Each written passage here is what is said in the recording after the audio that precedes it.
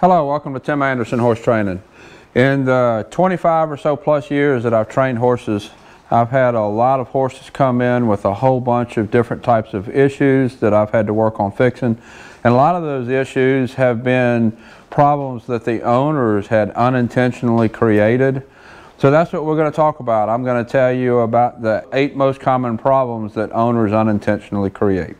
So let's get started. So the first issue that I want to talk about that I see owners create unintentionally is not creating a separation of work from play. And by that I mean when you get your horse out and you start with him, like I put him in the cross ties here,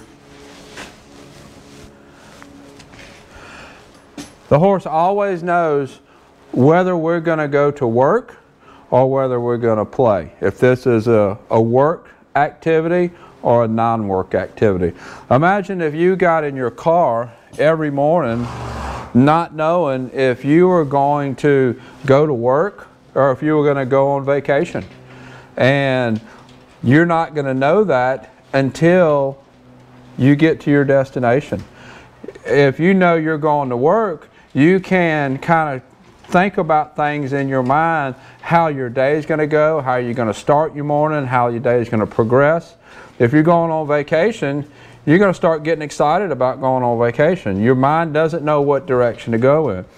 If you don't create a separation of work from play with your horse doesn't know what mindset to be in. Right now he's in the mindset that he knows this is work. The routine that I just went through is the routine, okay, we're going to go to work today, we're going to ride today. It really doesn't matter what your routine is, but you need to have a certain routine to let your horse know this is a work day, this is a work activity, and a different routine to let your horse know this is a play day, an off day, or a grooming day or spa day, whatever that is. Separate work from home so that your horse knows what mindset he needs to be in. Okay, so the second problem that I want to talk about that I see owners unintentionally create is, it kind of stems off of the first problem, is they get the horse out and they give their horse a spa treatment before they go ride. You want to brush your horse before you ride him. You want to get the dirt off of him. You want him clean. You want him nice looking.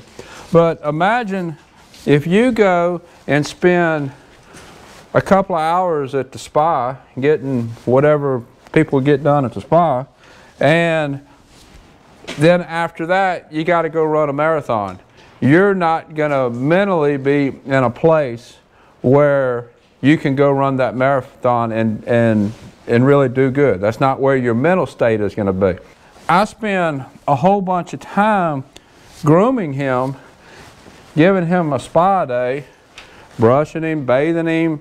Now, you do need to brush. I'm not saying don't brush your horse, but I'm saying let your horse know we're going to ride or if it's a spa day. When I'm going to ride, I will brush the horse, I'll detangle the mane, I'll put the tail up, I'll do everything to let the horse know we're going to be worked. But if I'm going to do anything more intense than that, let's say I'm going to condition his mane or do a bunch of work on his mane, or I'm going to do any sort of treatment on his legs, any ice therapy or anything like that, I'm not going to do that and then go ride. I'm going to want the horse to have his mindset on we're going to go work, and I'm not going to give him a big lengthy grooming. I'm still going to groom him, but I'm not going to give him a big lengthy grooming before we work. Okay, so the third thing I want to talk about is an owner giving their horse treats before they ride. Give those treats after you ride as a reward. Don't start rewarding him before you've done the work. Ask him to do whatever the job is for that day, and then if you want to give treats, give them afterwards. Don't give them before. Okay, so the number 4 issue that I see owners unintentionally create with their horses is they go long times before doing long rides. So if I get this horse out and I ride him for 4 hours today on a long trail ride or something, and then I put him out in the pasture, and then I wait a month, and then I do another long ride on him, that's not very fair to the horse. That's going to create soreness issues. That's going to create just all kind of issues with him. He's going to start dreading when you do work him because he's not fit. He's not fit physically. He's not fit mentally. So don't do long rides with long time spans in between. You can ride him for 4 hours one day and then do a bunch of short rides and then do another long ride later. Don't let him stand in between those long rides not having any work. If you were to ride him for 4 hours and after that ride over the next several days you do a bunch of grooming, you do spot treatments, you reward him, and you don't ride him again for another month, that's going to create problems. It's going to create physical problems. He's not going to be physically fit. He's going to be sore from the ride, and he's also not going to be mentally fit and ready for those rides either. Okay, so the number 5 mistake that I see a lot of owners unintentionally create is a lack of structure. Horses like structure, they do well on structure, and exactly how you plan out your interaction with your horse doesn't really matter, but it needs to be structured. And you need to think of like a classroom situation. Every time you work this horse, every time you interact with this horse, you're teaching this horse something. You might be teaching it something good, you might be teaching it something bad. You want to do your best to always teach something good. Put some thought into how you're interacting with your horse. Think, can I do a better job of these interactions being more structured and more productive? And by productive, I don't necessarily mean work, I mean productive for the mental state of the horse. Because if you can maintain a good mental state of your horse, everything else is going to be easier. If the horse don't ever know what's coming next, he don't know what to anticipate, then you're setting your horse up where he's in an unstructured situation and things are going to be a lot harder for him to handle as they come. Okay, so number 6 on the list of things that I've seen owners do to unintentionally create problems with their horse is being indecisive and lacking confidence. To me, those two kind of go together. If you don't have the confidence, it's hard to make a decision.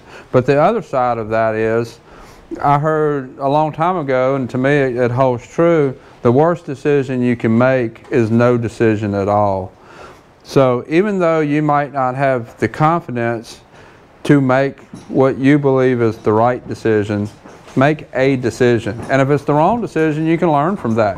And you need to keep yourself safe. You don't need to make what you know is a bad decision. But let's say, for instance, you go to pick your horse's foot up and he won't pick it up. So you have a couple of options there. There's several things that you can do. You might lose your temper and slap him, which I don't think is the right thing to do. But that is an action, and you can learn from that action, even though it's the wrong thing to do. You can learn from your mistakes, but you can't learn from not doing anything. That's my point. And you might try something to get him to pick his foot up. It works, great. If it don't work, try something else. And even if you're not confident, even if you don't have the confidence to tell yourself, this is the answer to make that horse pick his foot up, make a decision. Try something. If it works, great. If it don't, you've learned from it. So that's a big mistake I see. People not having the confidence and being indecisive. Okay, so number 7 on things that I see horses or owners do that unintentionally creates problems with the horse is have improper fitting tack. And in most cases, it's not intentional. The owner just doesn't realize that it doesn't fit correctly. And that's what has created the problem. So in this situation, the best thing you can do is educate yourself on what is a proper fitting saddle, what is a proper place for the girth to sit, where should the back girth be. So educate yourself on how the tack should be. I see so many so many bits put in a bridle incorrectly. Curb straps attached down here instead of up here when there's a ring down here. And all of those things will create problems, and the owner just doesn't know. You just need to educate themselves. So that's number 7. Educate yourself on what is correct fitting tack. The last one I want to talk about, number 8 on the list of ways owners have unintentionally created problems, and that is by not having a good health management program for your horse. You're not getting the correct nutrition into your horse. You're doing things that are creating stomach ulcers. You're not providing enough hay. And all of those things it's not intentional. It's just the owner not being educated. And work on educating yourself on what is correct nutrition.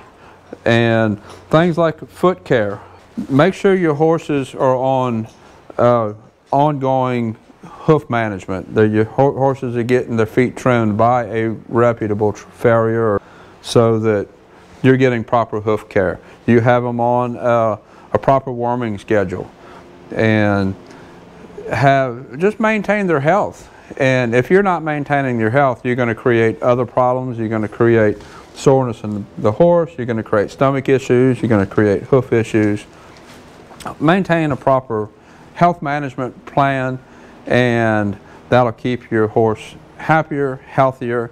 That's the 8 problems that I see most often that owners unintentionally create. Let me know in the comments below if you think of some more. I'm sure that's not all of them. That's just the 8 that it seems like I see the most often. Until next time, thank you for watching.